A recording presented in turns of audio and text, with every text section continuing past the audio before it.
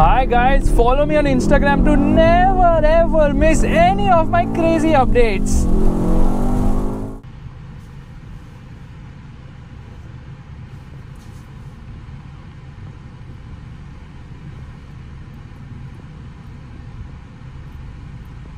Hi guys and welcome to another vlog. I am driving this. This is the BMW 2 Series Gran Coupe and straight away we are going to be opening the engine bay of this car. Now you guys might think this is a small looking car. Oh my god, that was so easy. It says twin power turbo BMW badging right there and you can hear a bit of it. Of course we've got insulation right there and this paint shade is really very rad on this car. In fact, it gets the new BMW grille which is not really big. And of course it's an open grille, it does not open and close like some of the other BMW cars.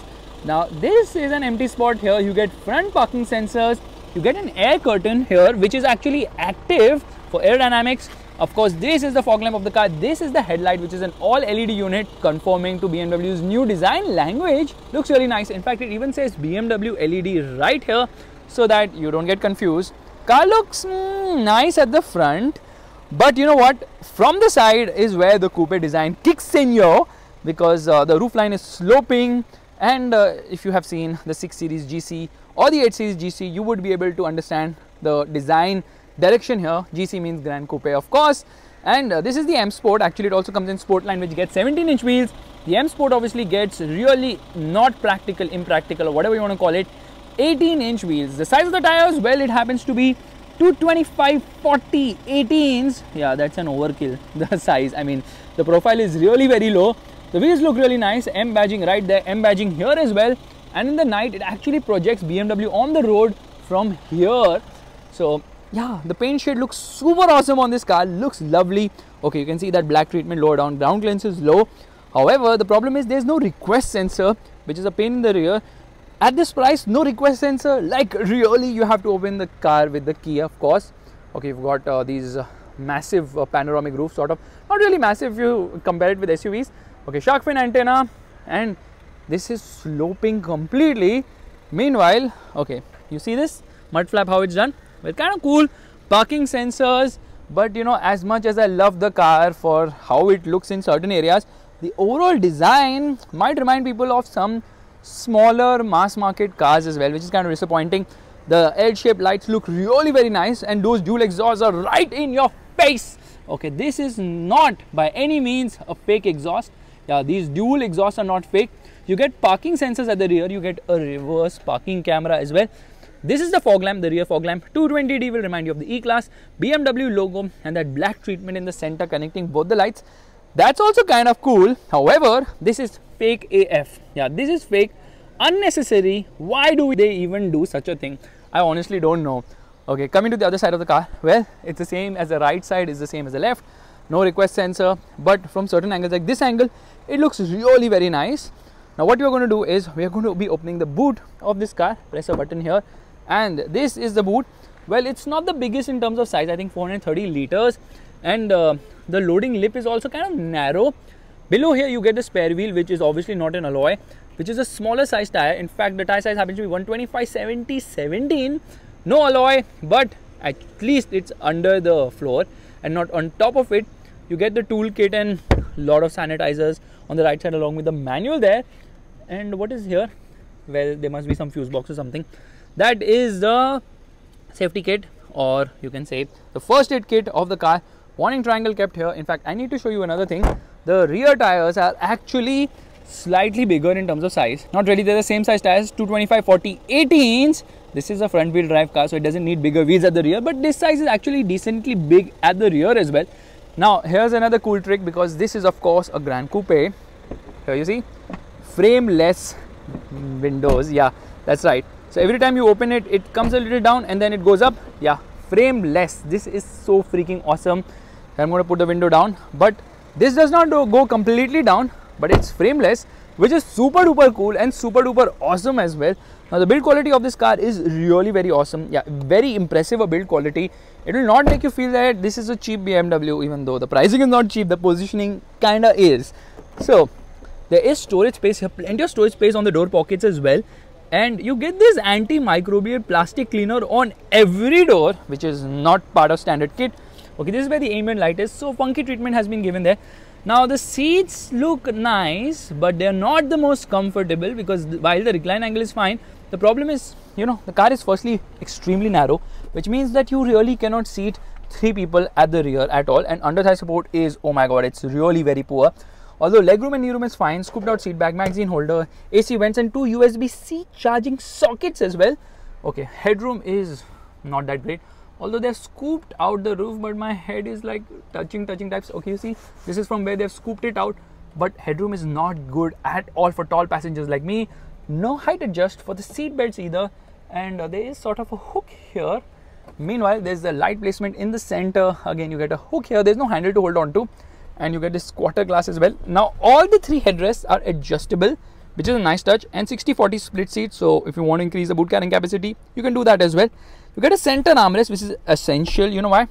Because obviously there's a hump here, 3 people cannot sit in. No, it's impossible. The cabin is only not wide enough. And here you get twin cup holders as well. That's kind of cool. All the seat belts are the regular kind, which is a nice touch as well. And you see how it's been scooped out here. Well, that is just to improve headroom, but it doesn't really do a great job of doing that. Okay, you can actually recline this to access the boot as well. Okay, this is not a 60-40 split. This happens to be a 40-20-40 split, which makes it even more practical. But the car has only yeah, remember this, only 6 airbags.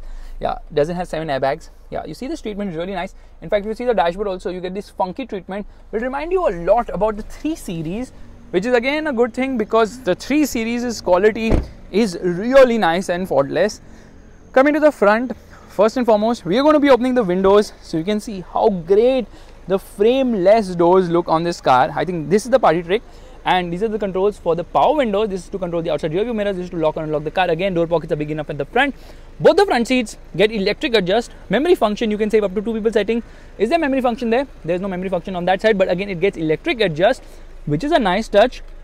Now, here is the frameless door, which looks super cool and super awesome. I'm telling you, this car is going to be selling for its looks alone, although looks are a mixed bag. Some people like it, some people don't. But definitely, frameless doors will make it sell well, and obviously the Gran Coupe design will obviously work really well in its favor. Actually, it says M right here, so it gets that as well. In fact, M colors on the carpet too.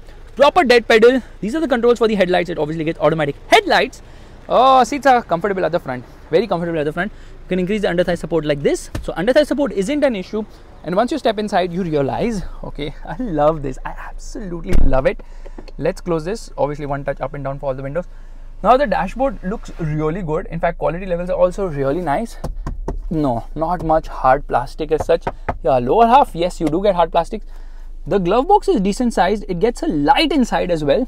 Meanwhile, it gets this dual tone treatment. So black along with beige, along with this beautiful finishing, which actually you can change colors. There are 6 colors for the ambient lighting. 6 colors is a touch too less.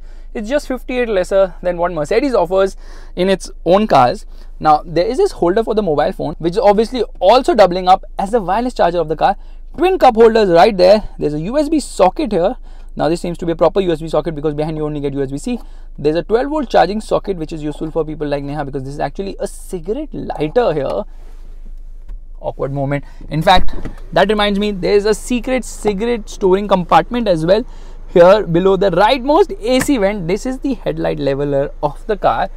Because this is the M Sport, it gets the M badging on the steering wheel, which improves the performance of this car by 0%. Steering wheel is nice to hold, chunky in the center. These are the controls for the cruise control. These are the controls for the audio system, and to browse through that instrument cluster. Now, this instrument cluster is the new BMW language, design language, which I honestly don't like, because it just feels too finicky. I love the old ones, the classic BMW dials. Oh, we miss you so much. And here you can browse through a lot of information. So yeah, I mean, multi-information display. You can press this button to browse through all that and more. Yeah, you can go previous track, you can go front track, you can do all that. It gets voice commands as well. The quality of the paddles is really awesome on this car. Automatic wipers as well. So you see plenty of spray on offer. There's a lot of spray. Wipers work brilliantly well on this car. Auto dimming inside rear view mirror. Lot of lights here as well. You see plenty of lights. In fact, here you see there's a mirror and a light. Same is the case here as well. There is a mirror and a light too. Meanwhile, below the front center armrest, there is actually storage space along with another USB-C charging socket. and you get all the controls here. But before that, let's open the sunroof of the car. Now it's big enough, it brings in a lot of light and feels airy as well. Now this is a dual roof, or you can call it a panoramic roof. Obviously only the front part opens, so we're just going to open the front part right now. Now once I press it, it opens to a certain extent, and you have to press it again to open it completely. Yeah, that is how much it opens. And from here, you see, you get a good view of what's around if you hang your head out, which is not safe, to be honest. Okay, let's shut this. Now this is a 10.25 inch screen, which is very fluid, very nice and fantastic as well. Meanwhile, let's just finish the cluster. So here 3 buttons: Eco, Comfort and Sport. Eco, Pro, Comfort and Sport actually, which changes the console, how it looks, the instrument cluster of course. So this is how it looks in sport mode, this is how it looks in comfort mode. Yeah, there is not much difference between comfort and sport. That is the difference, minor, you know, they could have differentiated it better. And obviously it also shows you here the driving experience control. Sounds like some Formula 1 car.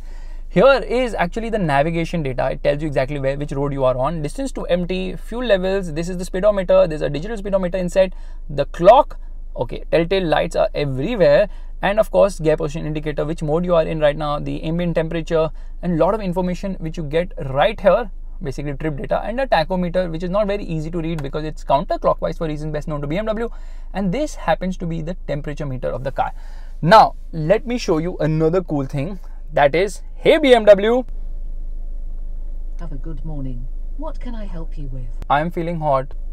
No problem. I will lower the temperature. It will be more comfortable shortly. This is also very intuitive to use. I love this hey BMW thingy. Okay, I just said it. Now she's going to start and wake up again. No, she did not. She understands that I'm doing a video right now, a vlog actually. Anyways, air conditioning dual zone. You get the display in the center here. These are the controls for the air conditioning. Works really nicely. These are the controls for the audio system. And you know what? This is a physical volume control, which is also very nice indeed. Now we're talking about all the buttons here. These are for the drive mode. This is for auto hold. This is the electric parking brake. This is the engine start stop button. This is for auto stop start. This is for parking sensors, and this is for traction control system. Now, these are the controls for the iDrive. This dial is really very awesome and nice. In fact, there's so many ways you can actually control this infotainment system, right from obviously voice, touch, iDrive controller, and gesture too. That's super cool. Gear lever feels nice to hold. And that's about it. That's the center console. Not much complex. Let's get to the display. Let me get into home. Now this is the usual display which you have seen millions of times in other BMW cars as well, because this is how BMW is working going ahead. So what you're going to do is we are going to be getting into car, which we were already in, settings, and you get all the settings here, and every time you move now, it actually moves the car as well. That's super awesome. You can control a lot of things as and how you deem fit. Let's get into driver assistance, parking and maneuvering. What is interesting is though the interior lighting of the car, ambient lighting. Like I told you, there are 6 colors on offer. 6 colors are 58 colors, 2 less unfortunately, but it looks really rad. I mean, the colors look really awesome because this lightens up, that lightens up, and you know what? Let's play an audio right away.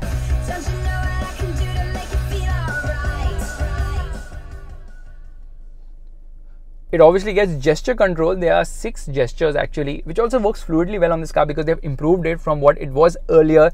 And let's get into reverse right away. Now this is the reverse parking camera. It gets guidelines which are obviously adaptive, and this is the parking sensor which actually dangles and dances every time there's something around you, which is also pretty cool on this car. So as I see it, the 2 Series might be a cut price BMW or a cheaper BMW, but doesn't feel cheap in any way because the quality levels, the fit finish, and the feel good factor is really nice. Okay, this lever is only for the indicator.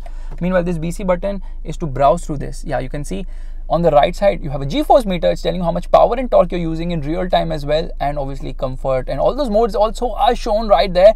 That's also really nice. Meanwhile, once again to reverse, check that. Okay, the rear view mirror actually goes down to tell you that be careful. However, I'm a bit disappointed that it doesn't get keyless entry. Rather, you have to open the car with a button, with a key, and also the fact that the audio system is good but not great. Now this is a 210 watt system in the M Sport, and it's 100 watt in the lower trim, the Sport line. I think that is not adequate. I think it's got 10 speakers, but who really cares? You see the cuts and creases, they've really worked a lot on the aesthetic aspects of this car, but we really care about how does it drive. So let's get going right away.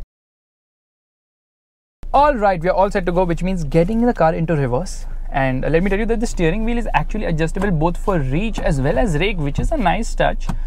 Meanwhile, the good part is that mirror. I've already shown you all this, so let's get to the driving experience of the car right away. But we need to give a voice command to this lady, Hey BMW, okay, when I'm using the reverse camera, it just does not respond, and then the reverse camera is activated at I think 7 kilometers per hour probably. Here, come on camera, shut. Hey BMW, sport displays. Sport displays. Thank you so much. And we are on a really bad patch of road. The ground clearance seems to be decent enough, doesn't scrape anywhere, and the ride is also fine. It is on the stiffer side as such. Yeah, it is on the stiffer side, which is a bit of an issue over bad potholes as such, but for the most part you won't face any issue with the ride of this car. The only issue is that the tire size is ridiculous. I don't understand why BMW would give us a 40 profile tire on a rather mass market car. It makes no sense to me whatsoever. The tire profile should have been better, it should have been bigger. Now driving this car is easy because the steering is light and easy to twirl. The car is compact, visibility is also great, but like I told you earlier, you have to be super careful over such roads because you're always worried about those M wheels on this car, which are so unnecessary. The horn is also nice. I can't even tell you how unnecessary these wheels are, because why would you want 40 profile tires? It obviously affects the ride quality, but still the ride is good enough. And even on bad Indian roads, you have no problem whatsoever. Obviously you have to curtail your speed, like right now I have done so. It moves around a bit because of that stiffness. You see that movement is there, and this is a light car because it's a front wheel drive car. It weighs around 1600 kgs. Love how easy it is to drive and how compact it is. So if you dig compact, you will love this BMW 2 Series Gran Coupe. Okay, I don't understand why this coupe does not have the windscreen opening at the rear along with the boot lid, of course, which is the case with, okay, all of a sudden why she keeps waking up and making noise. So gesture control can be a little bit of a pain in your rear as well. Yeah, so I don't understand honestly that why the boot lid does not open with the rear windscreen, which is the case with coupe cars like, of course, the 6 Series as well. So that is something which I've been feeling really awkward about since a real long time now. And oh my goodness, look at this road. So you have to be really very careful. Let's put it into 4-low. Okay, just kidding, there is no 4-low. This is just front wheel drive. And you know what? The advantages and disadvantages of front wheel drive are very inherent. Advantages, more efficient and lighter, cheaper and all those things, and of course easier to drive too. You won't slide the rear at all. But we are in Eco mode right now, and when in Eco mode, trust me on this, you can realize that the engine is gone for a bit of a nap in this car, and that nap is basically because it's trying to conserve fuel in this vehicle. Okay, the stop start system has actually turned off the car, and this Eco Pro mode has a lot of benefits. It can actually save up to 20% fuel. Yeah, 20% more efficient in Eco Pro. How is that possible? Well, it decouples the engine. It actually says bye-bye to the engine. So the engine is like coasting. The coasting feature actually works between 70 kilometers per hour till 160 kilometers per hour, wherein, you know, it decouples the engine when you get off the throttle to conserve fuel. 160 kilometers per hour coasting, I buy that any day. Fuel economy of this car officially rated I think around 18.46 kilometers per liter. In the real world, you would expect somewhere between 12 to 14 kilometers per liter, which again is extremely respectable from this car. And then of course it's a light car with a 4-cylinder engine. There is no petrol engine on offer right now, but I'm so sure they're going to offer a petrol as well, which they will do later. Right now only a 4-cylinder diesel engine, the same that does duty on the X1 as well as the 3 Series. So right now we're going to get into sport mode. Sport for the gearbox, traction control sport, traction control off completely. Yeah, DSC deactivated, left foot on the brake, right foot on the accelerator. Revving the motor.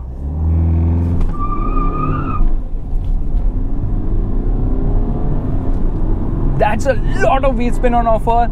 And you see it goes from 0 to 100 kilometers per hour in just 7.5 seconds, because this is a light car. This 4-cylinder diesel engine is something we already know about because, like I told you, it's obviously there in the X1 and the 320D as well. Produces 190 horsepower at 4,000 RPM. Meanwhile, the torque output is a considerable 400 Newton meters, which comes in at 1750 RPM, peaks between 1750 to 2500 RPM. And that's the reason why the car is so freaking punchy and fun to drive, because there's ample amount of grunt on offer. Turbo lag is well contained. Power delivery is leaner. There's no kick in the pants feel because of BS6. They've made it more linear, but it feels very punchy throughout the rev range. Its only thing is that, you know, in the top end it feels a little lackluster. It has a good, nice mid-range punch, and the gearbox is also fast shifting. This is an 8-speed unit. Right now we're in sport mode. Let's get into manual mode. The good thing is in manual mode, it holds on to a gear and does not upshift, which is again a very good thing. Here, check this out. We are in M3. Okay, we should be in M2 actually because it's a 2 Series. So we are in M2 right now. Yeah, and here, no, we're still in M3 actually. It redlines above 5,000 RPM, which is a really good thing. Engine refinement is good actually, it's great. You don't feel the dieselness, but you know this is a diesel engine, especially at idle, you can feel it. If you're outside the car, you can feel it. When you rev the nuts out of the car, you can feel it. So yeah, you do feel that this is a diesel engine, but for the most part, it's very refined. And while cornering, if I get on the throttle, that's the kind of noise it makes, sound it makes. It's always ready for wheel spin because that's a lot of torque going to the front wheels. The front wheels just cannot handle so much torque. That's the reason why you need rear wheel drive. Of course, you do need it. But that acceleration is of no use. When you come to such roads, you realize that, yeah, you have to really slow down. It's kind of unfortunate. And even though it has really wide tires for a car of this size, it still spins its wheels like crazy. We don't need front wheel drive. We need rear wheel drive. Trust me, BMW enthusiasts and fans are like, what? A front wheel drive BMW? Why would they do that? And I would be in agreement asking, why would they do that?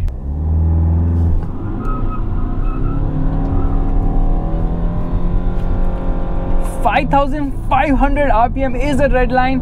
In second gear, it does 75 kilometers per hour. Taking a shift to third to cross 100 kilometers per hour, going 113 kilometers per hour, or rather 115 kilometers per hour in third gear. So gearing is on the taller side, and of course the gear shifts also happen pretty fast. Now this is a fast gearbox. It's smooth, it's slick, and it understands which gear it should put you every given moment. The top speed of this car is a ridiculous 235 kilometers per hour. That's a crazy top speed, absolutely crazy. And how does it achieve it? Well, because of course aerodynamic efficiency, air curtains, and it has a very low coefficient of drag as well. So BMW has really worked on the aero bits of this car, and of course given it a really punchy diesel engine. This diesel engine is absolutely fantastic. It's absolutely stellar of an engine. The handling is also pretty good. In fact, body roll is well contained. There is roll on offer, but it's well contained. The steering has some amount of feel as well. And this is a car you would actually enjoy around the corners unless and until you don't push it really hard, because push it really hard and of course understeer greets you in plenty. Crazy amount of wheel spin on offer because of front wheel drive. Yes, that is expected. So yeah, the BMW 2 Series comes across as a very impressive car. I didn't think it would be this impressive, but it is very impressive because of its lightweight, it's nimble, it's agile, it's fun, and this diesel engine really makes the car a whole lot of fun as well. There are 3 drive modes on offer. There's Eco Pro, there's Comfort, and there's of course Sport. All these modes only alter 2 things, the engine and the transmission, nothing else. There's no adaptive suspension or dampers, which by the way is available on global models. Of course in India they remove as much stuff as possible to come at a more attractive price point. But is the price point really attractive? When this vlog goes up, BMW would have launched this car, and I expect the price to be between 37 to 43 lakhs on road Mumbai, making it around 5 to 7 lakhs cheaper than the BMW 3 Series. My advice to you, get those 5-7 lakhs from anywhere possible. Take a loan, sell a few kidneys, which is a very difficult thing, and I would not advise you to do so because a kidney is an appreciating asset, a BMW is a depreciating asset. So get the 3 Series, period. The 2 Series might be impressive and the new entry point for a BMW sedan or BMW as a whole, but the 3 Series is just unbeatable because the interior has more space and of course rear wheel drive, better driving balance, and just feels like a BMW. This doesn't feel as much a BMW, feels more like a Mini, and in that sense you're like, why does it have the BMW logo? It's just a way of BMW to get more volumes for its cars. And it's not about BMW. Same is the case with Mercedes as well. Front wheel drive, GLA, CLA and all those cars, well, Audi's doing it, but then Audi does not do rear wheel drive, and the fun of a BMW is rear wheel drive. If you don't have a rear wheel drive BMW, well, you don't have a rear wheel drive BMW. Braking performance is absolutely impressive. Obviously a BMW car will have great brakes. You know, there are things you can take for granted with a BMW car, like great braking, good dynamics, and of course randomly spinning its wheels for no reasons whatsoever, in spite of having really wide tires as well. So as I see it, the BMW 2 Series is for those who want the BMW badge or the BMW logo in their garage. They are much better cars at this price point, bigger cars, but like I say it, and like many of you say it, a BMW is a BMW, and if you don't drive a BMW, well, you don't drive a BMW, you drive something else. Yeah, I think logically that makes sense. Braking performance, impressive, but I love the way it spins its wheels. Look at this, okay?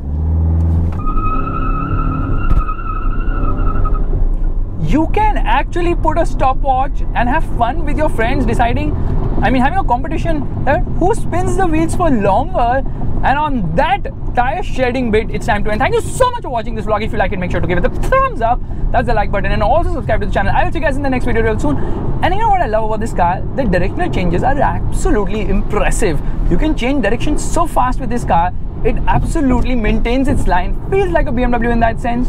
But then, like I told you, it feels like a Mini as well, which is not a bad thing at all, because of course Mini has absolutely nailed the driving abilities. Just like, I want to change a lane. It is just so freaking good that your co-passengers actually get shocked and make weird noises as well. Bye bye.